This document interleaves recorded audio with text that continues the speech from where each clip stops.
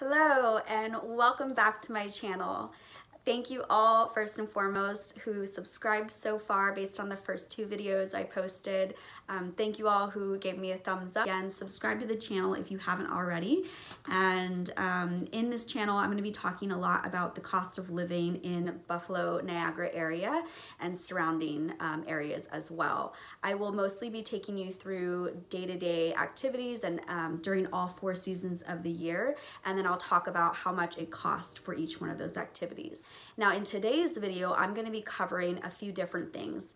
I'm going to cover specifically what my husband and I pay to live in the Buffalo area. I'm going to talk about exactly where we live in relation to the city of Buffalo, and I'm going to talk about how much we paid for our home, what we pay for property taxes, some questions that I regret not asking about property taxes before we purchased our home, and I'm also going to talk about cost of childcare, and I will also include cost of utilities.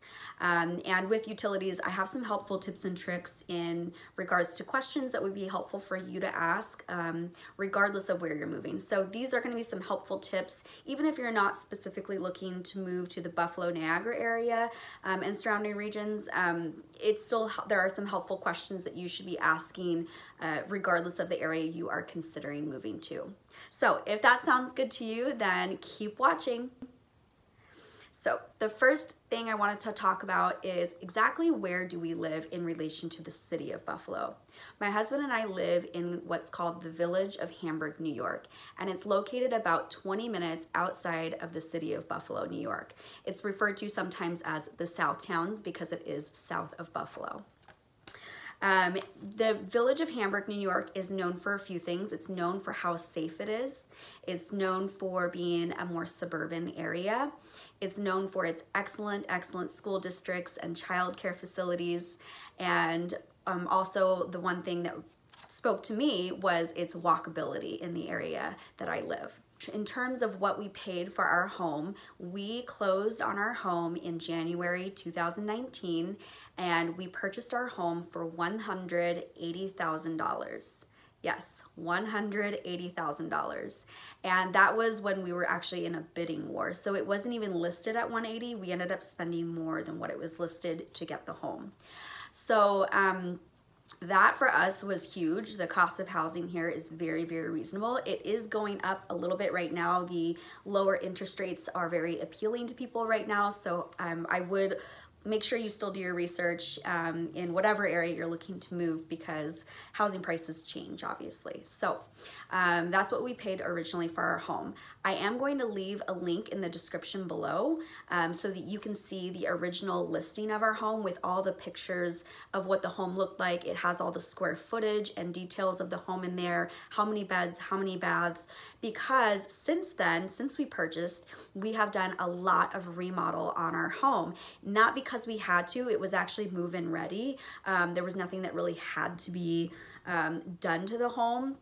But honestly, it wouldn't be, if I was to show you pictures of the home as it is right now, it wouldn't give you and even tell you about the square footage right now. It wouldn't be an accurate depiction based on what we paid for the home because we've improved it so much. So I will leave that link below if you're curious to see what exactly we got in terms of square footage, in terms of how many beds and baths and so on for $180,000 in 2019. The next thing I want to talk about is very important, and it is property taxes. I was really worried. That was the one thing I was concerned with moving here because everybody had been saying property taxes are going to be so crazy. Well, that I learned is not always the case. It really depends on where exactly you are moving in relation to the city. There are some areas in the city where property taxes are as little as a few $100s a year. And in some areas of the city, it's $10,000 a year. And then when you get to the suburbs, it's the same thing. There are certain areas that are more expensive than others. And there are certain things I wish I had asked more questions about because we do pay a higher fee for property taxes in relation to some close areas to us. And I wish I would have known more about that before we selected the location. Now, I want to preface this with I'm extremely happy with what we pay every month, and I will share that with you right now. So What we pay for our mortgage originally before we did our remodel was $583 per month for mortgage. Now, I chose to separate out the property taxes, and that's what I'm going to get to next. We pay for the yearly property taxes $6,200 per year to live in the village of Hamburg, New York. That boils down to about $520 per month for property taxes. So, since we did our refinance recently, our mortgage has gone up because we did a cash out refinance to do remodels on our home. And now our mortgage is $600 even per month. And our property taxes are still the same, about $520 per month. So we are paying for a now about 1,800 square foot home because we, again, did a lot of remodel. We are paying about $1,100 per month for an almost 1,800 square foot home that is pretty much completely remodeled now. So I think that's really good, very reasonable, especially in comparison to where we were living before in Lucan Beach, California. Now let's get into questions I wish I would have asked about about property taxes that I did not. And I regret it because I learned after the fact that we purchased our home, I learned that there are certain areas in Hamburg that do not fall under the town of Hamburg and the village of Hamburg taxes. So there are certain people that get to experience all the wonderful walkability and activities in the village of Hamburg, New York, and amazing restaurants. They get to still enjoy the amazing, excellent school districts in Hamburg, but they pay like a third of the taxes that I pay. So what I learned is that right now what we pay is school tax, obviously, Erie County tax, but we also have to pay village tax, and our house overlaps with town taxes as well. That's why our taxes are so high. So wherever you're looking to move, and this applies to any state where you're looking to move to, ask follow-up questions about the area you're looking to move in. Can I still get into the school districts that I want? And can I still experience the activities that I want in the area that's close by and be able to walk there within a certain amount of time? And can I still drive there within a certain amount of time? Can I still experience everything I want while having lower property taxes and not maybe falling in the line of like town or village, wherever you're looking? So that was the one thing I regrettably did not follow up on as far as the question. But again, our payment every month for having this amazing single family home, which eventually I might do a house tour to show you like all the remodels we've done. And you can see the before and afters because I've sent you the link now in the description below for the before pictures. But it will give you some, I hope this actually, gives you some ideas of what questions you could ask. So, next things next, utilities. I was really concerned. People had all these ideas that I was going to end up paying during winter time like $500 per month to heat our home. Now that is so far from the truth. And the reality is in areas like Buffalo that have some extreme weather patterns during certain seasons of the year, there is something called budget billing. Ask your local, wherever you're looking to move, ask if you're going to a place with extreme weather patterns, ask about, is there budget billing available? Budget billing keeps your payment every single month exactly the same regardless of usage. That is huge. So for us, we pay for gas $71 and change per month, regardless of how much we are heating our home or how much we're cooking on our gas stove. Regardless of any of our usage, we are paying $71 and change per month because we're on something called budget billing. You have to manually opt into that option though. So ask, wherever you're looking to move, ask about that. So the other thing, what else we pay for is obviously electric. Same thing, we're paying about $71 and change because we're on budget billing for that as well. Water is the only thing that's been fluctuating for us because I don't know if there's budget billing available. I have to actually call about that. Our water bill has been fluctuating due to all the construction. Our construction workers are frequently washing their tools off, and there's just more water usage because my husband and I have been working full-time from home. So obviously we're using the water more often. So our fluctuation is anywhere between $60 to $100 per month. That is still not bad. In terms of like total utilities, that's not bad at all. So ask about budget billing regardless of the area you're living in. Call up the utility companies in the areas that you're considering moving and ask them if budget billing is available.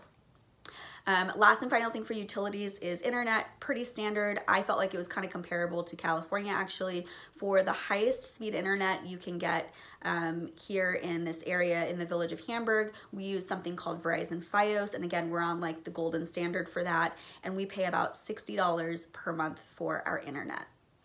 The last thing I wanted to talk about was daycare. I don't think I mentioned this in my last video, but I am 20 weeks pregnant currently with my husband and I's first baby, and so we had to obviously think about childcare. And childcare in the area that we live in is really hard to get, and you have to end up being on like waiting lists and things like that. We ended up getting lucky and finding a really good place, but I'm gonna give you a breakdown of 3 different types of daycare in this area and the cost that we were quoted for all 3 and what was included. And leave me a comment below. I'm curious because we had never done this kind of research before. Obviously, we'd never been pregnant before. I'm curious to know, are these prices comparable to the area that you live in? So leave me a comment below. Let me know, are these comparable to other areas, or is this unique to the area that we live in? I'm curious to hear from you. So first things first, an at-home daycare. So there are certain laws that require a certain amount of staff members to children in the state of New York, and that's a good thing because you don't want like 100 kids for only one daycare person taking care of them. But for the at-home daycare person, they did not have enough staff members, obviously, because a lot of at-home care centers are they're not necessarily making as much money as a big daycare center. So they didn't have room for our future daughter. So we weren't able to go with that one, but that one was the least expensive at $50 per day. I think it was $52 per day actually, but she just didn't have availability. So at-home daycare was the least expensive, and I know for a fact there are less expensive options, but I'm just gonna give you the 3 that we were quoted for. So $52 per day, and we will need 5 days a week of childcare just for reference. So 5 full days per week for childcare. The second option was a daycare center. The daycare center, I'm not going to say the name because I'm going to say some negative things about it, and I don't want to do that to the daycare center in the area that I live in.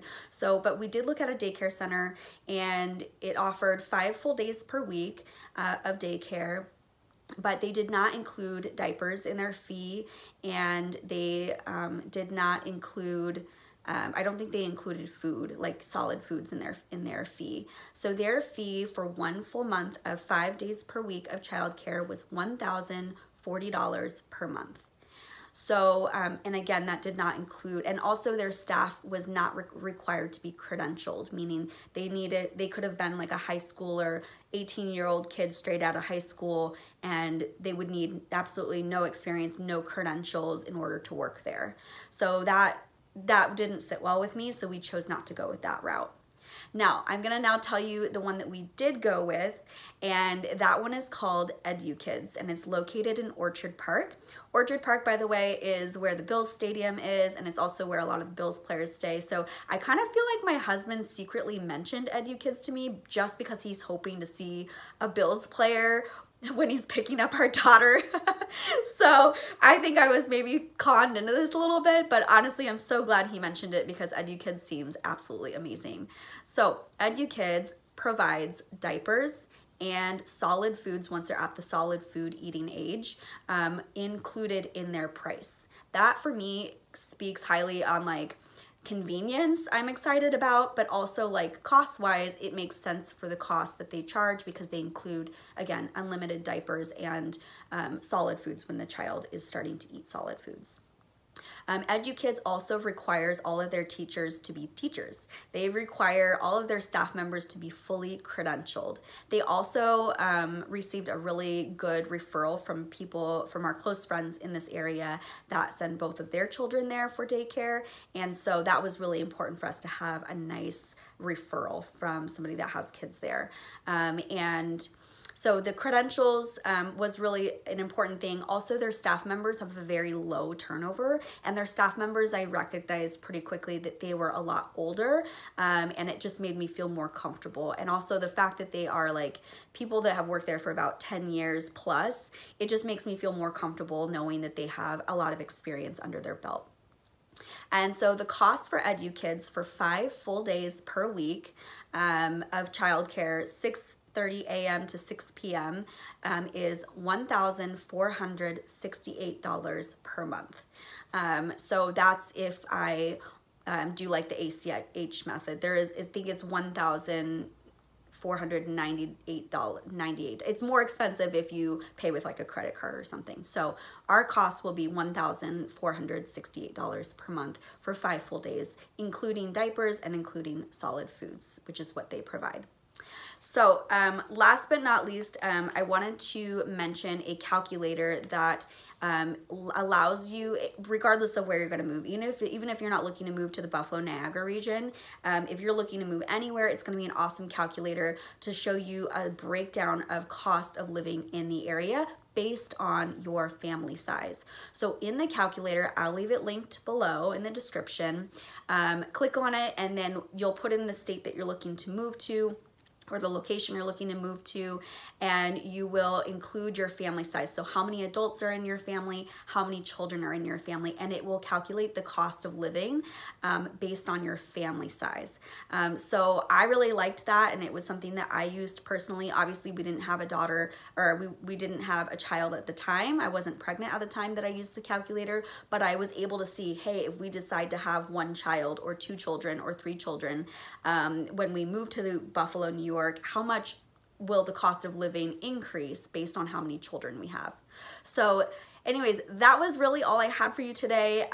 Let me know if you want to see more information about cost of living stuff in the next video. Again, this channel is really going to be mostly about taking you through all of the activities through all 4 seasons of the year, and I'll be during those activities sharing with you how much each one of those costs. So concerts in this area, everything that you would experience if you lived here, I'm going to talk about the cost of all of those activities. So if that sounds good to you, subscribe to my channel. Again, give it a thumbs up if you liked this video. It helps the YouTube algorithm know to share it with other people. And leave me a comment below and let me know what kind of you want to see next. So thank you all for joining me in this video, and I will see you all next time. Bye.